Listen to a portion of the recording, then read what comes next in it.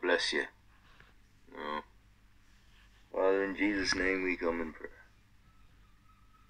Oh, we cry out and seek guidance, wisdom, strength, courage, encouragement, understanding on what we should be doing. For those of us asking for help in turmoil, those in suffering and in need,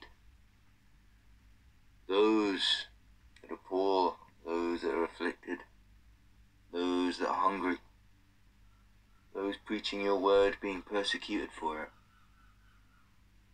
those imprisoned, those homeless, those in disease and affliction, those in their works that are persecuted.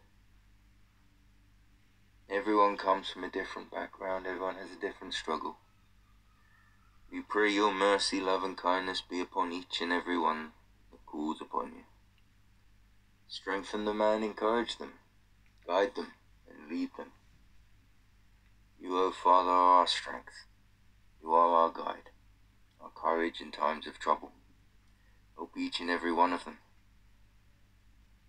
And now as we give thanks and we give praise, we know you are pure and holy. Your throne and your kingdom lasteth forever. We are joyous in you. We trust and know that you hear our prayers.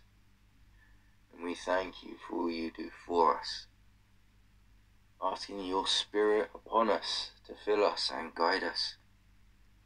We are meant to be a holy people, a royal priesthood, a holy generation, pulled from darkness itself to show your glory in this world, and your goodness that works in us, so that we can be imitators of you.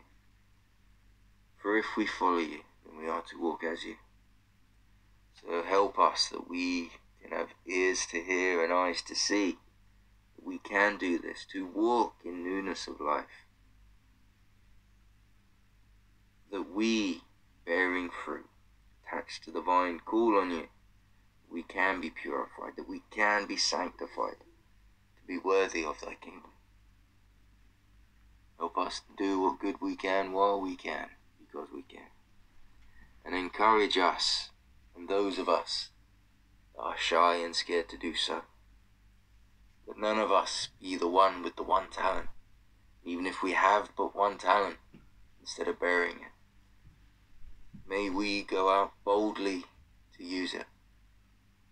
Guide us as you see fit. Strengthen us for your glory. Help those of us that stand in the pulpit, that we, in obedience to you, are focused on you daily.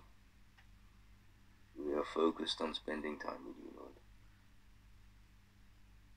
For, oh God, you are our strength in times of turmoil, our courage when we are weak. May each and every one of us draw wholeheartedly unto you. Yours is the kingdom, and all the glory and all the power is yours. And in Jesus we give thanks for his sacrifice, for his shed blood upon the cross, his mercy in giving his life for us sinners.